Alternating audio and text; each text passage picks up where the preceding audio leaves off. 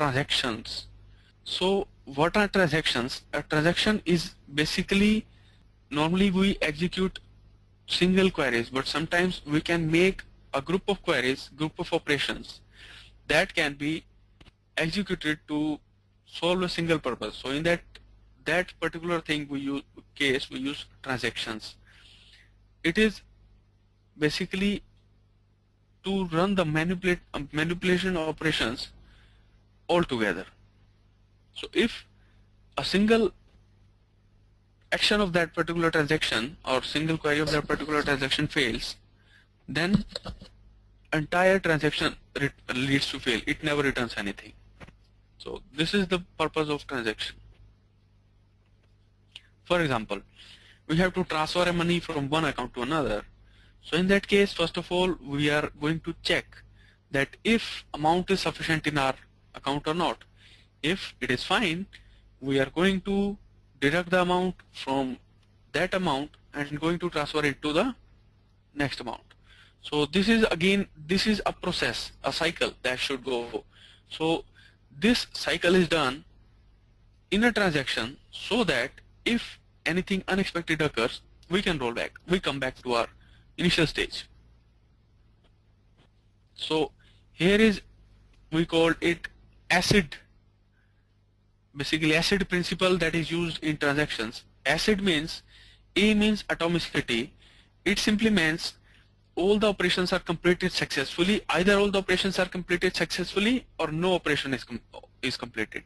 Means if there is any issue with any of the transaction action, we just roll back everything. So if we maintain our atomicity, then it is consistency. It simply means either the transaction is processed completely or it is not processed at all. So it remains, the database remains the consistent. If we are going to update the data of 3 tables in transactions, and if I have updated data for first table and while updating for the second table I got some error, so even the data for the first table will be rolled back. Simply means the data will remain consistent. There is no chance that data will be inconsistent. Next is isolation. Isolation simply means that each transaction is independent of other transactions. No transaction can overlap with any of the other transactions. So it is isolated with other transactions. Durability simply means once the transactions or all the transactions are executed and we have committed them, we have used the commit keyword, so all the result will be committed and it will remain permanently in our database server. So this is called durability. So this is the ACID principle that we follow in transactions. You might be aware that our transactions basically begin with begin and end with commit or rollback. Either we commit our transactions, or if there is an issue, we roll back our transaction.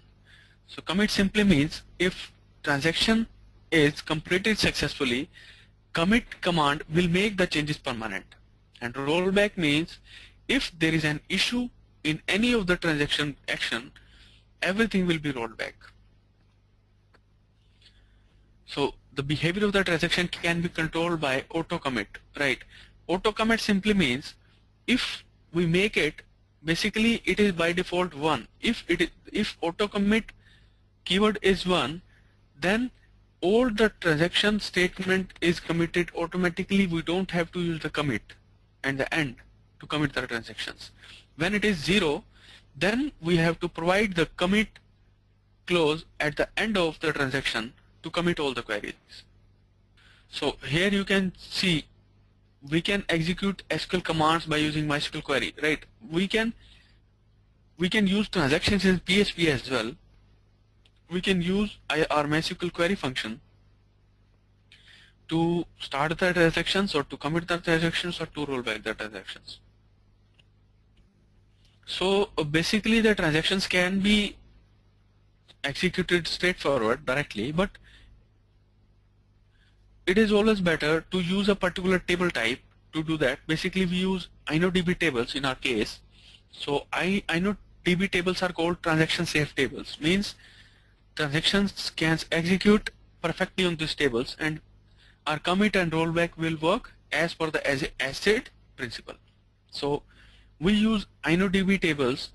Simply what we do, how we can use from the MySQL version 5.6, I think 5. Yes, from the 5.6, the default table table type is chosen as InnoDB. Before that, the default table type was MySQL. We had to manually alter our table to make it InnoDB.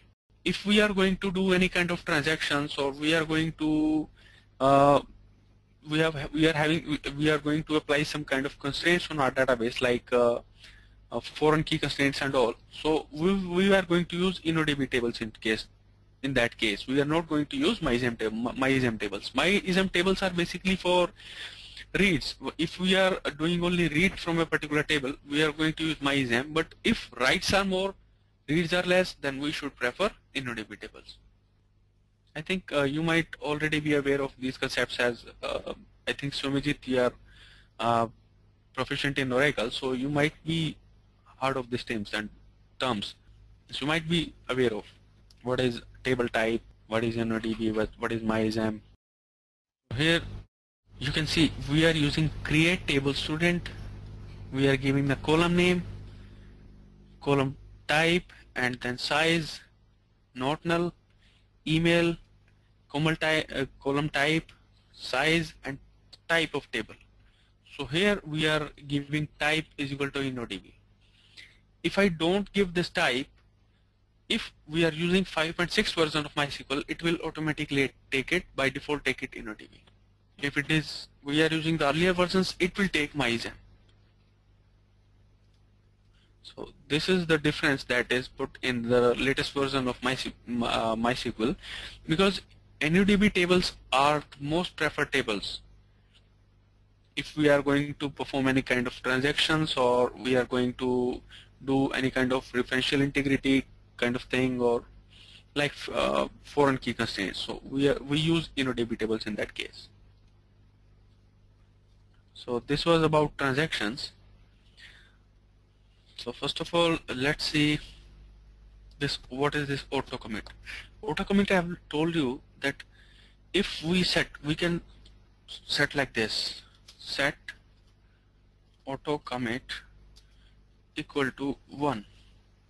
Now if I execute it, now if we start a transaction and if we run something, it will be committed automatically. If we make it by default, so in order to make a transaction, we keep it auto commit equal to 0. So I will do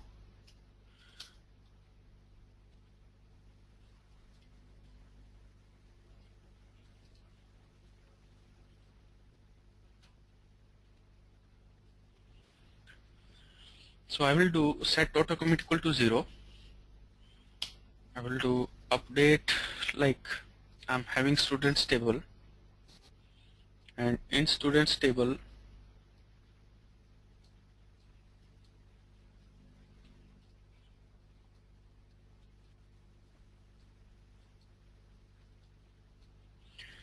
I'm having these records. So what I'm going to do in my first record, I'm going to change email address. Update students set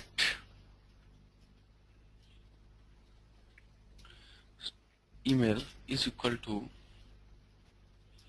mohit@yahoo.com.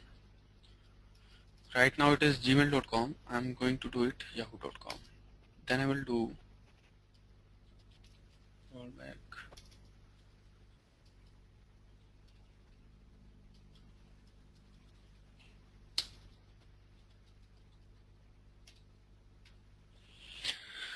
See now what happens. Here I've done start auto commit equal to 0. So it is showing me one query executed. Now I will start my transaction, and once I've started my transaction, I will update students. Now if I see select star from students, what you can see, the email ID becomes mohit@yahoo.com. Now I do rollback. Now see what happens. See, email has again become mohit@gmail.com, because all the queries that I'm running that are under a transaction. Transaction is a set of queries that either all will be committed or nothing will be committed. So if I do the rollback, everything will be rolled back. So you can see the student email again becomes mohit@gmail.com. But if I update it and I check it, it is mohit@yahoo.com. But if I do commit, then after doing the commit, if I try to roll back, I will not be able to roll back, because commit simply means it makes the changes permanent. Now if I run the rollback thing, I will not get mohit@gmail.com. I will get mohit.yahoo.com, because after making the change I have committed it, and so if it is committed you cannot roll back it, right? So this was commit and rollback. This was a transaction. Once you start a transaction, you execute some queries. If any error or unexception occurs in between, you can roll back, and everything will be rolled back from each and every table or each and every change that you have made. Everything will be rolled back.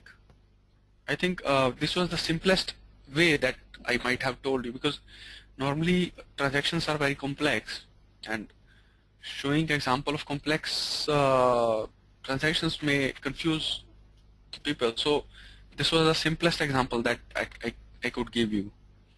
So you might be clear now what is transactions, how you start transactions, what is rollback, what is commit.